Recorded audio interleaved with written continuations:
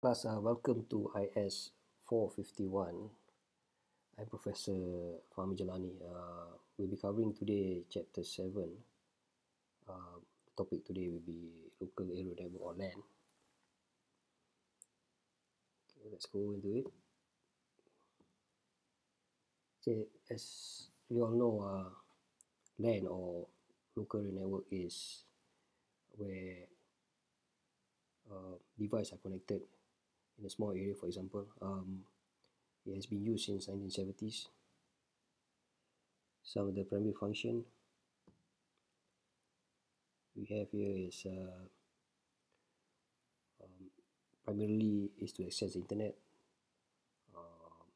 file sharing, printer sharing, email, things like that. Let's take a look at the diagram. Here we have two local area network where local area 1 and 2 could be in different place, and they're connected through switches and also via router connected to the internet. Some of the advantages, you are able to share, like I mentioned initially, software, hardware,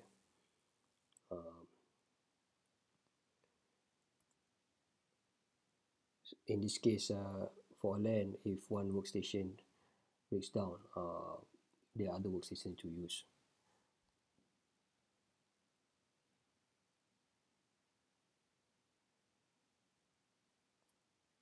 And also they are quite fast, and there's a minimum error.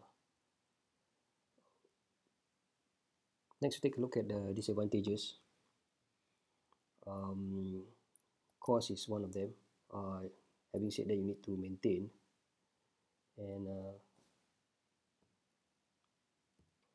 and there's different types of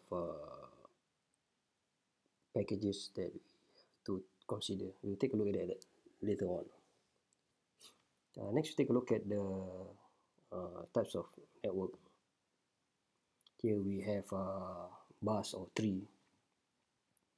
It's the first conventional connectivity or topology where they use NIC or network interface card, where it's basically a physical card that is connected behind the desktop via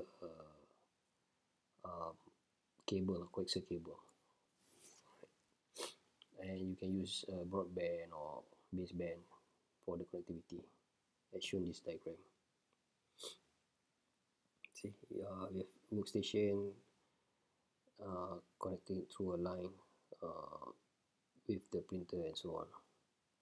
Next diagram shows the card, network interface card, which is basically embedded inside your terminal, and from there coaxial cable is connected, and also using T-join or tab. As for the bus or tree, here we have the baseband signal. It's traveling in bidirectional.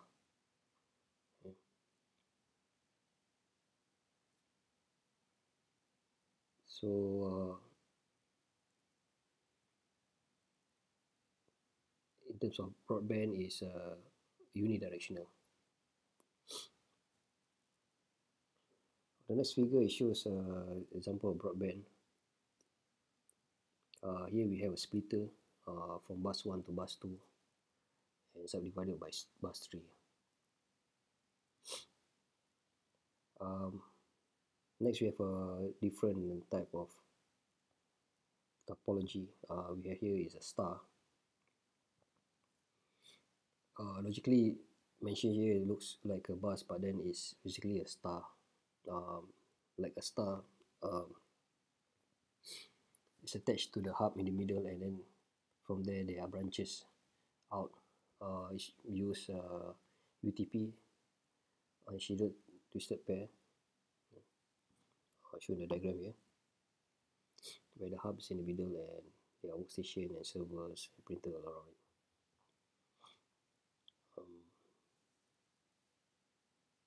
Here we have a mixture of it, okay, star and local network.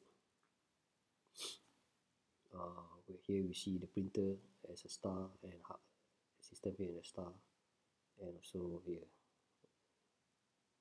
a small star, and then it's connected by a bus.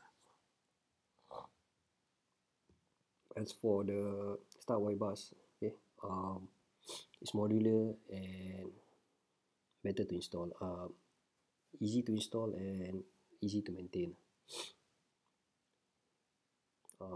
Like I mentioned earlier, it's connected by twisted pair, coaxial cable, and fiber optic in some aspect. Disadvantage is one station top only, so everyone here, so you can't multitask at the same time. It's a shared network. Next we have medium access control. Here we mention that it takes turn, okay, to transmit the data. As for contention based protocol, we have first come first serve, which is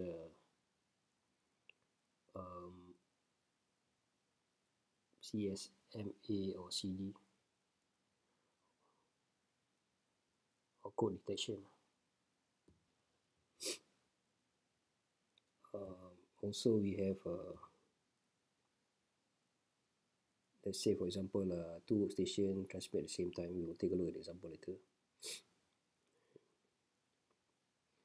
So when two workstations here collision, they stop transmitting. Each station backs off at a random amount of time, and hopefully both stations can do not try again at the same time. Okay, take a look at the diagram. Okay, both stations transmitting at the same time, there's a collision, and then it will wait. Okay, next you take a look at the switches. This diagram here shows a switch where they connect most of the workstation. It's a simple hub, okay, and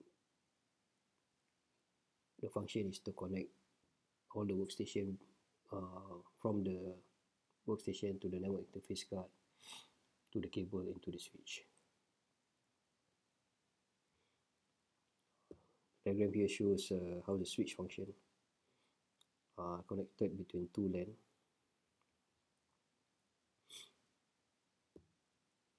Also here we have another example. As for the switch, the diagram here shows the internal port table. So port A, port B, empty, and port workstation 1, for example, is differentiated as 1, and workstation 4 with 1, 4.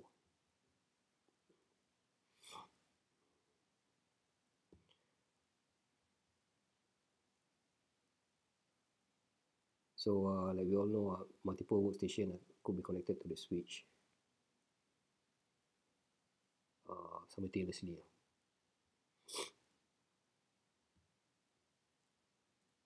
Here we have a diagram showing it from the switch and then also to the hub.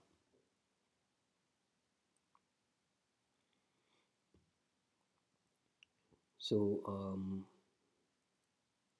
how you isolate traffic pattern and providing multiple access. Okay,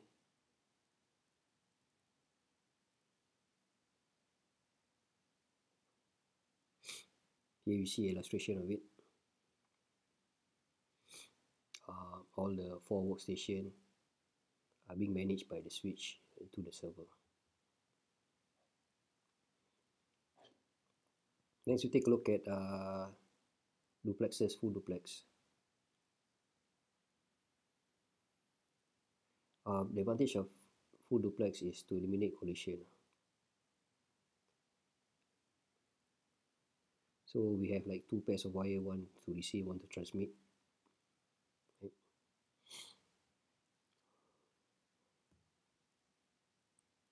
So we have virtual LAN. Virtual LAN is basically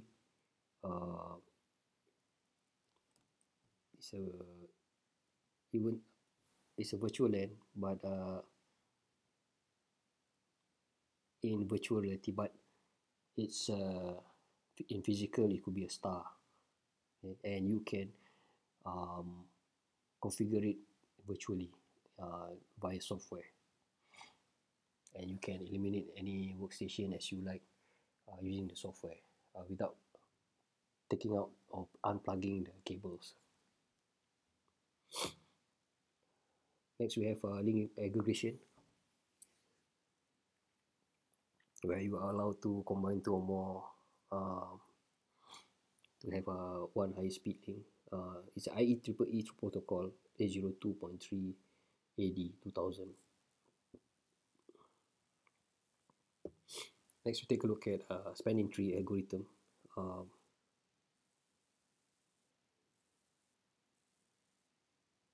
Here they say that due to the large network, okay, this loop is created like a circle, and will technically return to the original device.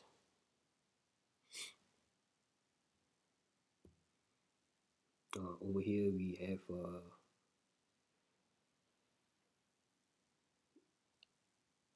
the physical loop to be there in place, but then logically is to be removed. This basically is like virtual LAN, and signal are routed to the nearest port, okay, or the nearest route. As for quality of service, okay, we have the IEEE 802.1p standard, that is for video conferencing, and 802.1p adds 3 priority bit. The PCP values 0 to 7.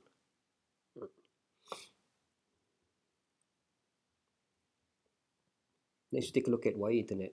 Like we covered earlier in the previous class. So it's a very common features. Star or could be bus topology, which is very uncommon today. Depending on the medium, CSM, CD is 10 megabits. Today we have 100 megabits. As we progress, now we have nearly 40 gigabits for high-end switches. This is basically used as the networks today. Here the diagram, we see the different types of cables, speed and length to be considered.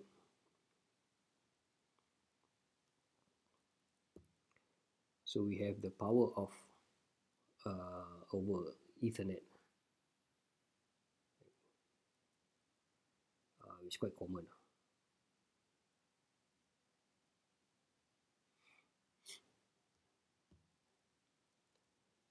Again, this one is the OSI model or TCP/IP model. So the data link layer is broken into two parts: logical and medium access control layer, which is 10 to the base T.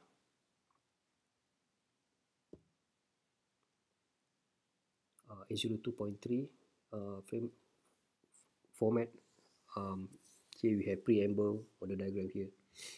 Start of frame byte, destination 6 byte, source destination, data line, data, PAD and checksum. Next we have example of